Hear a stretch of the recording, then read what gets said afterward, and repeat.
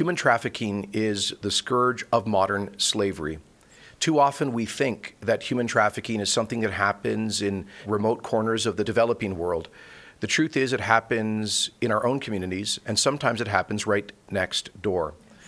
According to Statistics Canada, we've seen an alarming increase in the number of reported human trafficking incidents in recent years, happening all across Canada, and Alberta has the third highest reported incidence of human trafficking in the country after Ontario and Quebec.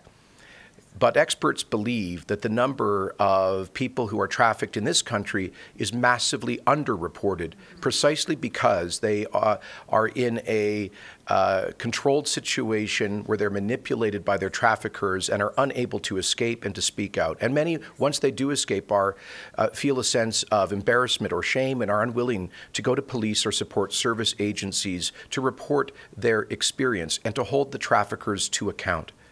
And so today, I am unveiling the United Conservative Action Plan to fight human trafficking.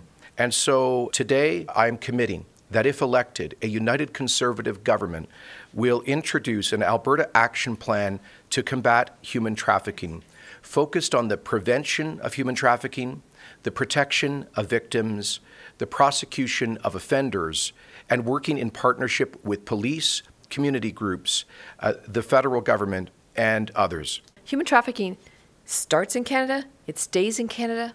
Over 90% of the victims are Canadian-born, and it involves the recruitment, the transportation, the harboring, and the control of a person for sexual exploitation or forced labor. It's a deplorable crime. It has no place anywhere, not in Ontario and not in Alberta, not in Canada. Victims are mostly girls averaging the age of 14 years old, some as young as 11. They are our girls next door, and they need our help. It's an honor and a privilege to be fighting alongside Jason and his team in combating human sex trafficking and human trafficking. And I know that when he becomes the Premier of the province of Alberta, we'll be moving forward with him to enforce laws that are the strictest that we can have in our provinces and our countries.